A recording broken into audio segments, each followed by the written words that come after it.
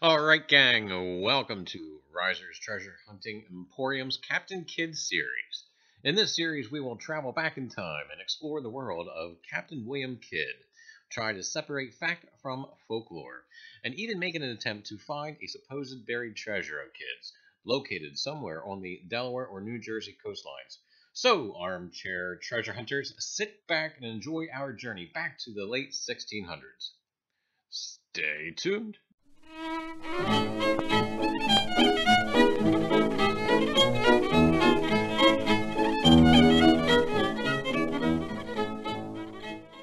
Alright, gang, before we go digging up New Jersey and Delaware's combined 237 miles of coastline, we are going to try and narrow our search area. In order to do this, we are going to examine Kidd himself and the history associated with him. We will come to know the man and the areas he frequented. Through the study of his personality and habitual traits, we will try to formulate and theorize Kidd's possible hiding places of his treasure. So first, here is some background information on Captain William Kidd. Captain Kidd was born January the 22nd, 1654 in Dundee, Scotland. Not much is known or can be documented about Kidd's early upbringing.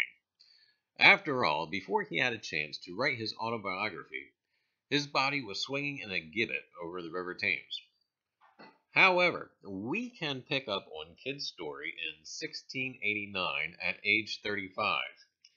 He was a member of a French-English pirate crew that sailed in the Caribbean. Kidd and other members of the crew mutinied, ousted the captain of the ship, and sailed to the British colony of Nevis. There, they renamed the ship Blessed William. Kidd became captain. Now, this was either an election of the crew or by appointment by the governor of the island of Nevis.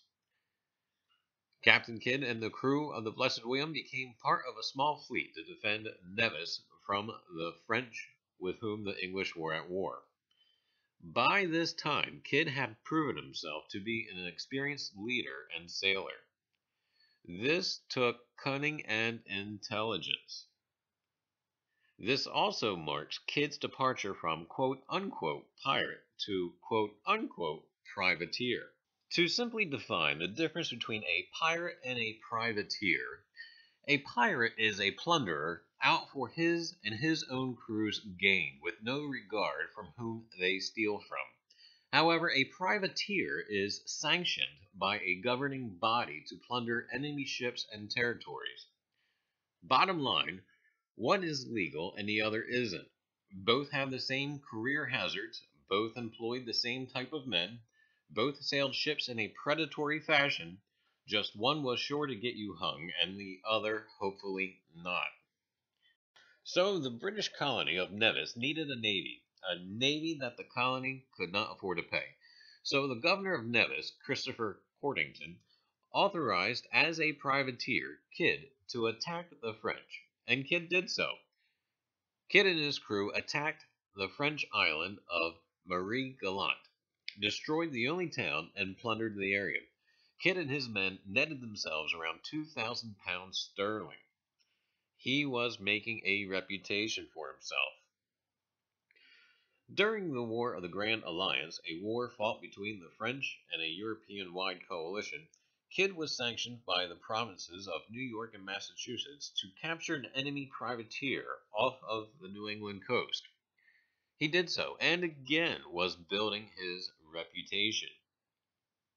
By 1691, Kidd the privateer, with the foregoing reputation, was well familiar with the ports of the world, especially those of the 13 original colonies. Kidd was to become a New Yorker. Now, New York during Kidd's time, the population was only 5,000, and the skyline was very different than today. It consisted of 2 church steeples and a windmill. There was only a handful of paved or cobbled streets and a run-down city hall building. It was a thriving port, especially for pirates. Anyways, Kidd the New Yorker set down some roots. He married a wealthy widow, and he owned several properties. such as 56 Wall Street, a mansion on Pearl Street, and 38.5 acres that included a tanning mill. While in port, Kidd loaned his tackle to the First Trinity Church to assist in hoisting stone. Kidd was not only a captain of reputation, but also became a man of prominence. The church even granted him sale of pew number 4 at Trinity Church. Kidd, unfortunately, had a compulsion for greed. He could have very easily, with his then accumulated wealth, had retired and become a socialite. However, whether it was a scheme of his own or a plotted effort of his backers, Kidd was going back to sea.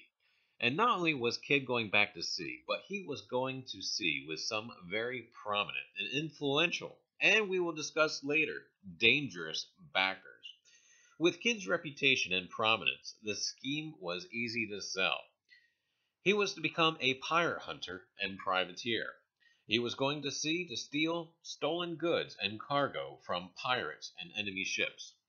With this expedition, he needed front money, and he tapped the most wealthy and influential people of that time. So on to Kidd's backers.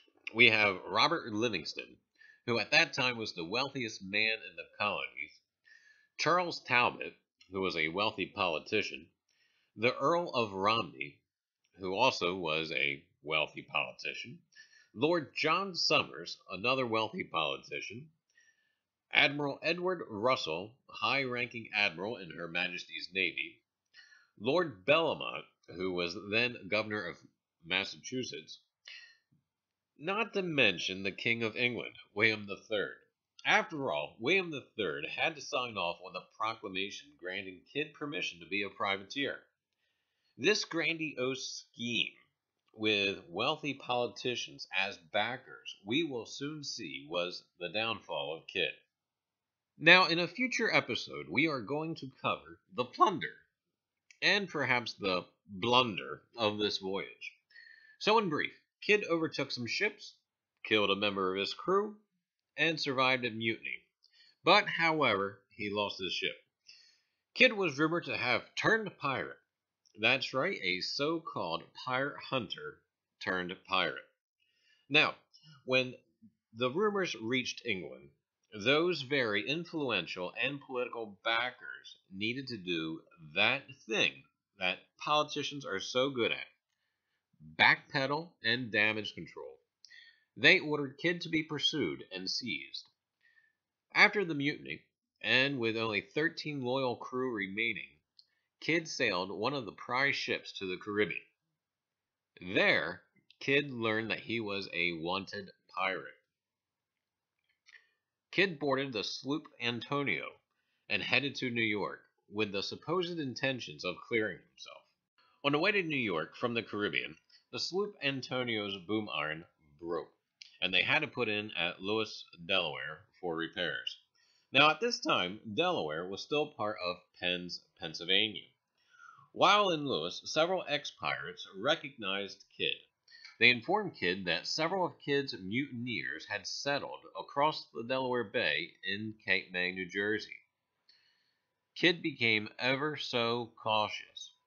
With the mutineers back in the colonies, there was no telling what stories were told about him to save their own hides. He wanted to steer clear of them at all costs. Kidd resumed his journey, and instead of docking at New York, he landed at Gardiner's Island, at the very tip of Long Island. There at Gardiner's Island, Kidd buried some treasure, approximately 50 pounds of gold and 50 pounds of silver, in a cherry tree field. A stone marker still marks the spot. And in today's money, 50 pounds of gold and 50 pounds of silver would be approximately $850,000. Kidd believed he could use that loot as an insurance policy if things went wrong. However, before he had a chance to bargain with it, it was confiscated.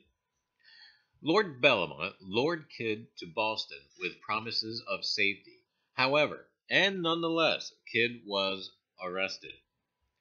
After spending almost a year in solitary confinement, Kidd was extradited to London to be questioned by Parliament.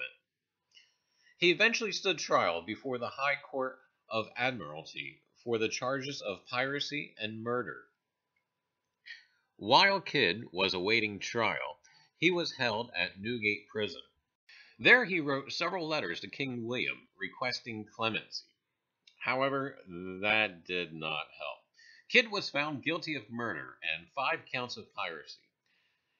He was hung at Execution Dock.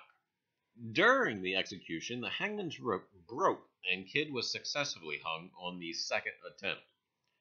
His body was gibbeted over the River Thames at Tilbury Point. It was a warning to would-be pirates. Anyways, oddly enough, some of Kidd's associates, who were also convicted, were pardoned just before hanging. Kidd's backers were embarrassed by his trial. Far from rewarding his loyalty by not naming names, they participated in his conviction by depriving him of money and information. It is my belief that Kidd's backers wanted Kidd silenced.